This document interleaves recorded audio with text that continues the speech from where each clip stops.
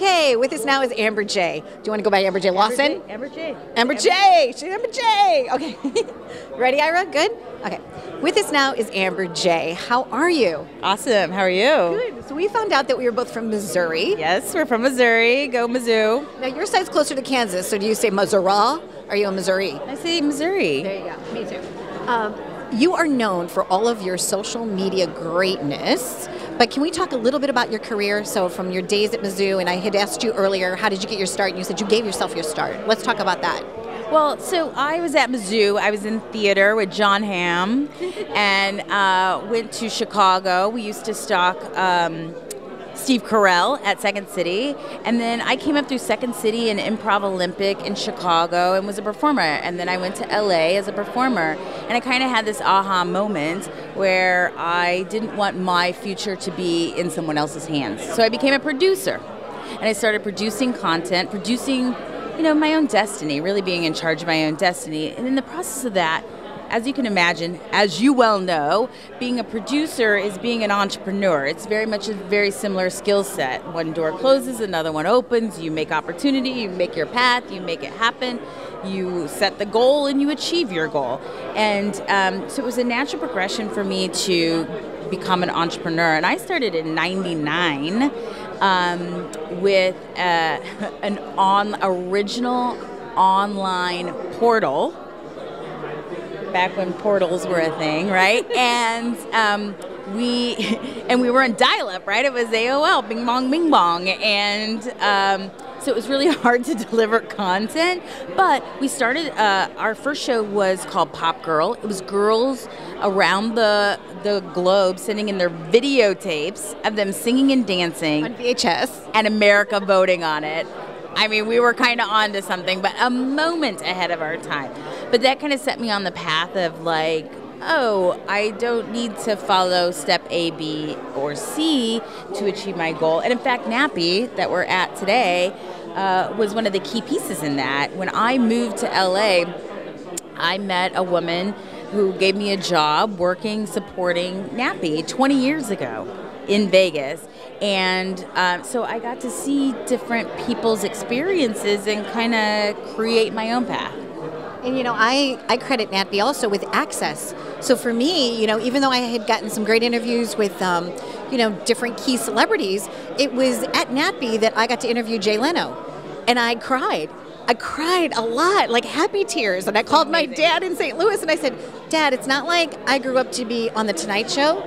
I said, but Jay Leno was on your daughter's show. And he's like, babe, and it was kind of cool. But it's because of Nappy. It's because of people working together. And it seems like there's a collaboration of creative people here. And especially this year, for whatever reason, I think Nappy 17 is on fire.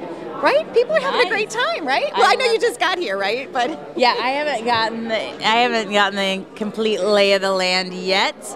But Nappy is always an amazing time. And we were just talking to another friend of mine and just saying the fortuitous connections that show up, it is about putting yourself out there and I think showing up is half the job, the trick, right? Show up and have a vision and meet people and let the universe come to you. I also think you're very other-centered, and that's one of the phrases I like to use a lot. And that's when a person really does care about delivering on somebody else's expectations. They're not a taker, they're a giver, and you're very much a giver. And let's talk about this brand new multi-channel network kind of thing that you got going on through YouTube. I know it's a couple of years old, but now it's really hitting its stride. What is it? Well, so we're actually just a little over a year old. We were in stealth mode a year before that, but so multi-channel networks aren't new in this YouTube space. It kind of came out of necessity where, if you think about it, we all come together, all boats rise, right? That's the whole idea of a multi-channel network. You have a channel, you have a channel, I have a channel. Together we come together, we get higher ad rates, we get more leverage at YouTube, we collaborate, we share audiences, we do branded, like all that comes together. So one of the fastest growing yet underserved market on YouTube is nonprofits. So every nonprofit, or a lot of nonprofits, are on YouTube. There's 1.8 million nonprofits in the United States. Wow. And there are a lot that are on YouTube, and they use it as a repository, right? It's a place to host your video and have a library of content that you don't have to pay for. But here's the like aha moment that I share is, YouTube is the second largest search engine, owned by Google, which is the #1 search engine. Yep. So why not leverage the content you've already created and or already creating to do your marketing work for you, so that when people are looking for, I just got diagnosed with cancer, what do I do? I want to give blood, where do I go? Or I want to donate to save the planet, that your video, your cause, your mission shows up first. I mean, it's just like, what do you do when you're searching for something? I Google it. Yep. Right? I mean, that's just what we do today. So you better be showing up or you kind of don't exist. Certainly not in the millennial or Gen Z world. And you're right. And a lot of nonprofits don't even realize that they need to market themselves. And so what you're doing is you've created a platform, basically. How does it work? So we are a B2B, right? So even though Good Amplified definitely has a brand in the marketplace and will over time become a direct-to-consumer brand, really our job right now is, our entire mission is to do good at scale. So our job right now is to bring nonprofits into the network. We optimize up to 100 videos for them. And basically, we're their customer service. We help them navigate the world of YouTube.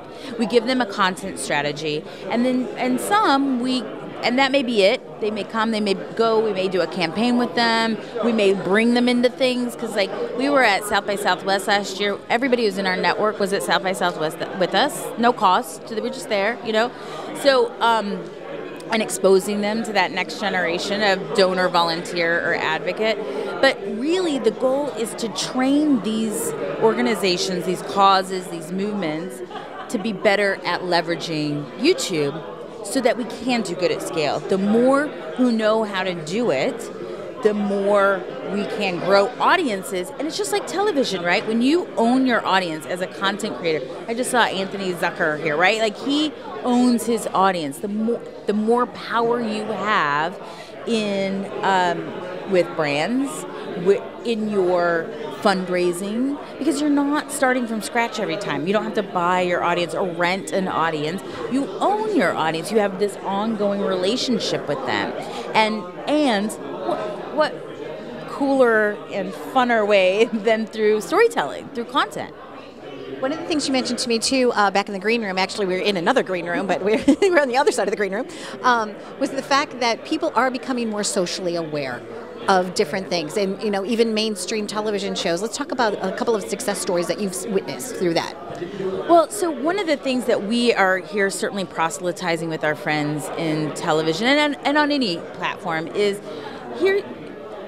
The most effective form of marketing is storytelling, and we're making TV shows, or we're making digital shows, and usually there is some sort of lesson to be learned or cause to support, right? Whether that is mental health, maybe it's one that we were talking about is, and I think it was UCLA does this. They have very much a big presence in media, but I think it was a CSI episode. It was about rape kits and how there are millions, at least hundreds of thousands of rape kits that don't get processed every year.